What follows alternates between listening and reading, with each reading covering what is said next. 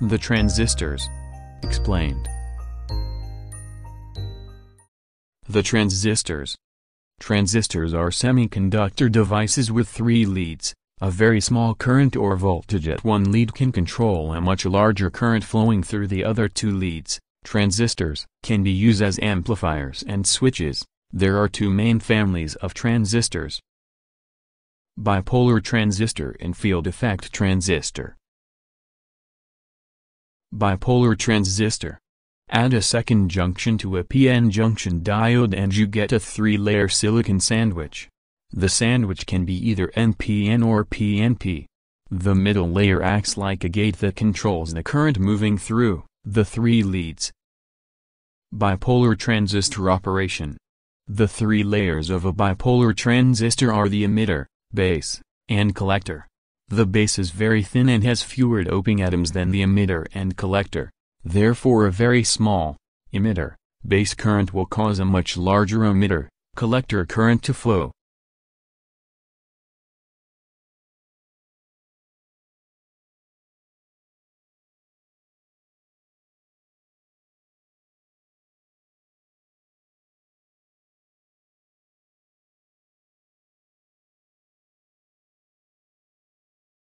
The resistors protect the transistor too much current, which can cause excessive heat. More about bipolar transistor operation. Diodes and transistors share several key features. 1. The base emitter junction, or diode, will not conduct until the forward voltage exceeds 0.6 volts. 2. Too much current will cause a transistor to become hot and operate improperly. If a transistor is hot when touched, disconnect the power to it. 3. Too much current or voltage may damage or permanently destroy the semiconductor chip that forms transistor. If the chip isn't harmed, its tiny connection wires may melt or separate from the chip. Never connect a transistor backwards. Kinds of transistors. Many different kinds of transistors are available. Here are examples of the most important transistors. Small and signal switching transistors. Small signal transistors are used to amplify low-level signals. Switching transistors are designed to be operated, full on, or off. Some transistors can both amplify and switch equally well. Power transistor. Power transistors are used in high-power amplifiers and power supplies.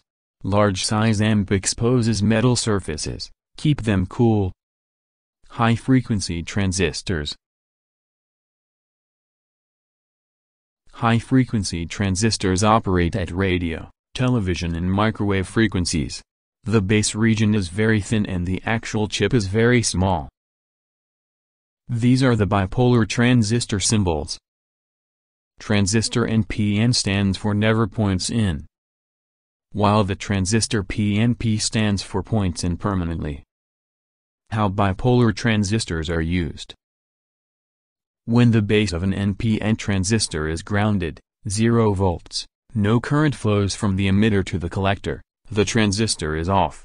If the base is forward biased by at least 0.6 volt, a current will flow from the emitter to the collector, the transistor is on. When operated in only these 2 modes, the transistor function as a switch. If the base is forward biased, the emitter-collector current will flow variations in a much smaller base current. The transistor then functions as an amplifier. This discussion applies to a transistor in which the emitter is the ground connection for both the input and output and is called the common emitter circuit. This is how the common emitter circuit is used in real circuits. Only 2 inputs are possible: ground, 0 volts, and the positive battery voltage, TV. Therefore the transistor is off or on.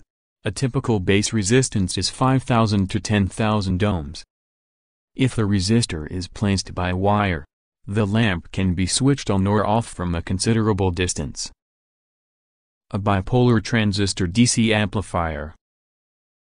This is how a bipolar transistor DC amplifier is used. A bipolar transistor DC amplifier. The variable resistor forward biases the transistor and controls the input current, The meter indicates the output current. The series resistor protects the meter from excessive current. In a working circuit, the variable resistor may be in series with a second component having a resistance that varies with temperature, light, moisture, etc. Water is the variable resistance in the moisture meter. When the input signal changes rapidly, an AC amplifier is used. A bipolar transistor AC amplifier. Schematic circuit. Bias resistor and load resistor. The input capacitor. The load resistor causes the output current to become a voltage. The wave represents the DC in signal. This is the simplest of several basic AC amplifiers. The input capacitors blocks any DC in the input signal. This is the amplified output signal. This represents the DC bias level. Its output signal is inverted. The bias resistor is selected to give an output voltage of about half the battery voltage.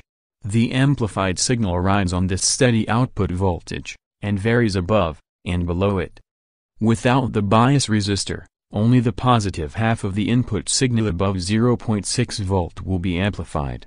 This will cause severe distortion. To see one-way working version of this amplifier is used.